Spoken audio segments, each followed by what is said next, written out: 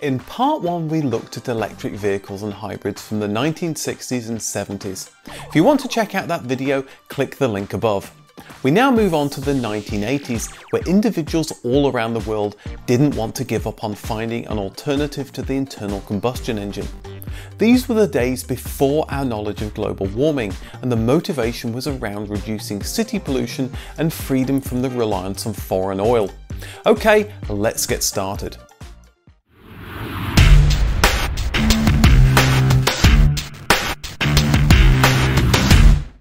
Before we get started on 80s electric vehicles, here's a couple from the 70s that I missed in part 1.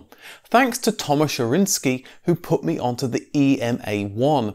Produced in the communist Czechoslovakia in 1970, it was a tiny car but could take 2 adults and 2 children. The car was driven through 2 motors on each rear wheel, removing the need for a differential, and like modern EVs, the direct motors allowed for regenerative braking. The top speed was 31 miles an hour or 50 kilometers an hour, with a range of 31 miles or 50 kilometers. In 1977, Volvo were also experimenting with electric vehicles. Known for their boxy cars, they made the ultimate boxy prototype, simply known as the Volvo electric car. Volvo only built 2 concepts shown here. The car had a top speed of 43 miles an hour or 70 kilometers an hour. The Soviet Union was experimenting with electric cars of its own with the VAZ-2801 in 1980. It was based on the VAZ-2101, which itself was based on the Fiat 124. It used lighter nickel-zinc batteries and an aluminium frame, but even then could only manage 54 miles an hour or 87 kilometers an hour with a range of 68 miles or 110 kilometers. There was a hope that it could be used during the Moscow Olympics in 1980. Only 50 were produced as a test, but they were found to be impractical. There was no recharging network, and 68 miles doesn't get you very far in the vast Soviet territory. Those nickel-zinc batteries could also only last 150 charges before they needed to be replaced. Ever since the rebirth of electric cars in 1959, people kept trying new designs in the hope that one day we could make a successful alternative to the internal combustion engine. In 1981, Jet Industries took the North American Ford Escort and its sister Mercury Lynx and offered electric conversions, dubbed the Electrica. Jet Industries weren't strangers to converting vehicles to electric power, creating the Electravan in 1978 from the Subaru Sambar, and also converting the Dodge Omni 024 as the Jet Electrica 007. The Ford Escort was a popular car in the 1980s, based on the same underpinnings as the European Ford Escort Mark III. Jet Industries benefited from the Department of Energy handouts in the late 70s designed to find a way of reducing the USA's dependency on foreign oil. The car used 16 6-volt batteries and a 12-volt battery, giving it a top speed of 70 miles an hour or 110 kilometers an hour and a range of 50 miles or 80 kilometers.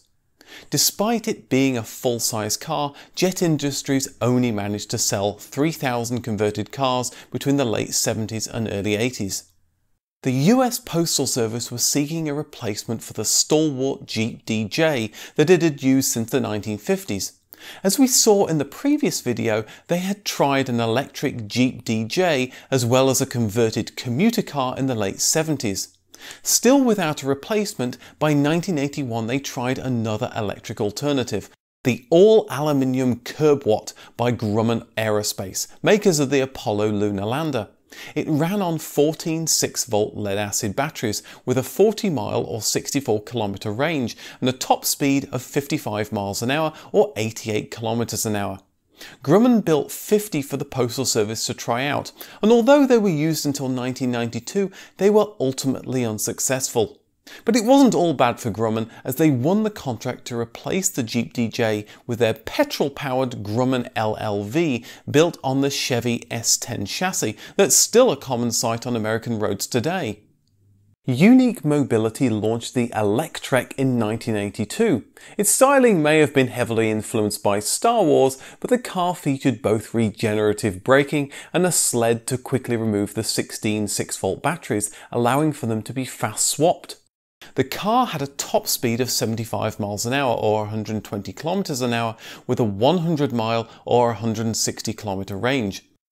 The list price was around $25,000, which today is around $66,000 or £54,000.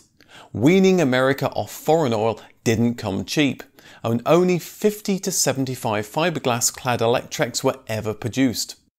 Ubiquity Mobility is actually still around today as UQM Technologies, selling electric drives for buses, lorries, cars, boats and even aeroplanes.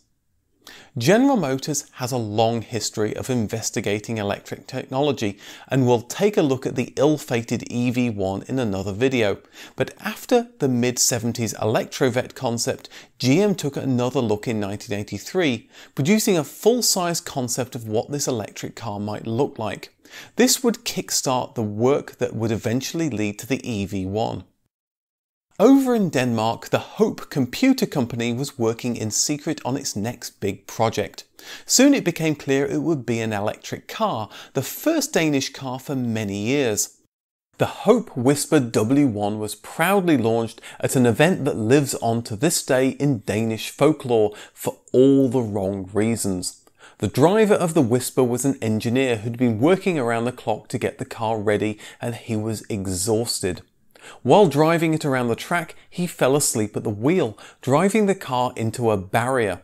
Although no one was hurt, it was a very embarrassing event, especially in front of 3,000 guests, the world's press, and the Danish Prime Minister. What was to be a day quite literally of hope turned into a day of ridicule and the butt of jokes for years to come.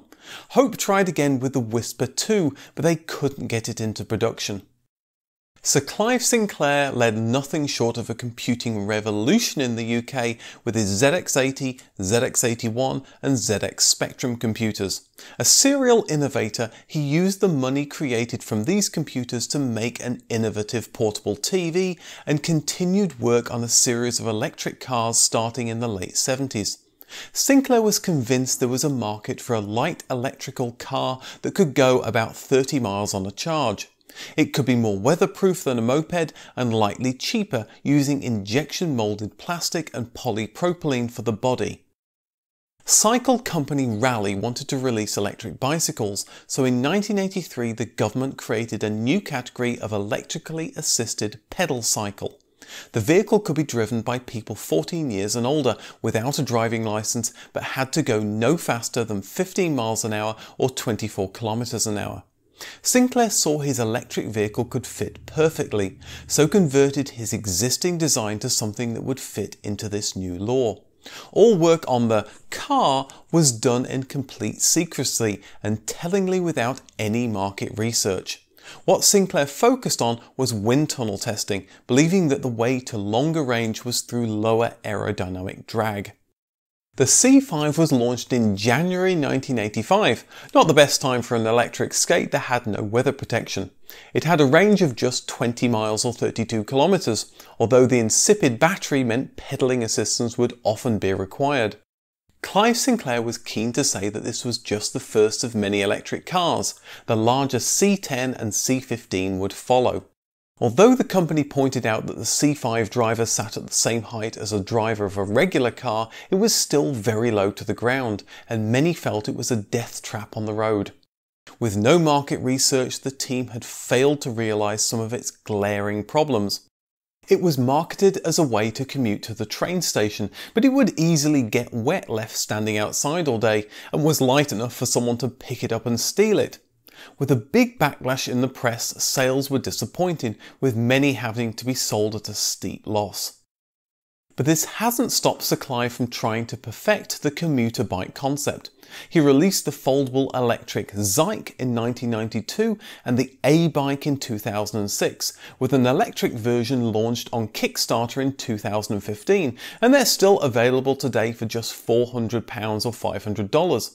There was also the spiritual successor to the C5, the X1 that was launched in 2010 but failed to get into production. Although the C5 was the butt of many jokes, it's becoming something of a collectible and today has a vibrant fan base. Over in the USA, and GM was looking at electric vehicles once more. They heard there would be a solar-powered race in 1987 from Darwin at the top of Australia to Adelaide in the south, a distance of 3,000 kilometres or almost 1,900 miles. The vehicles would have to make the entire distance powered only by the sun. GM worked with AeroVironment and Hughes Aircraft to produce a lightweight vehicle called the Sunraycer. It had very low drag and was covered in solar panels that could generate up to 1,500 watts of power. New innovations in rare earth magnet motors meant the vehicle would have improved performance. The new motor was lighter, and GM claimed it was 92% efficient. Extra power from the solar panels would be stored in lightweight silver oxide batteries. The Sunraycer didn't just win, it crushed the competition. It finished in Adelaide in just over 5 days at an average speed of 42 miles an hour or 67 kilometers an hour. The second place car took another 2 days to arrive. The Sunraycer set a solar-powered vehicle record the following year, a record bested in 2014 by Ashika University's Sky Ace Tiger at 56 miles an hour or 91 kilometers an hour.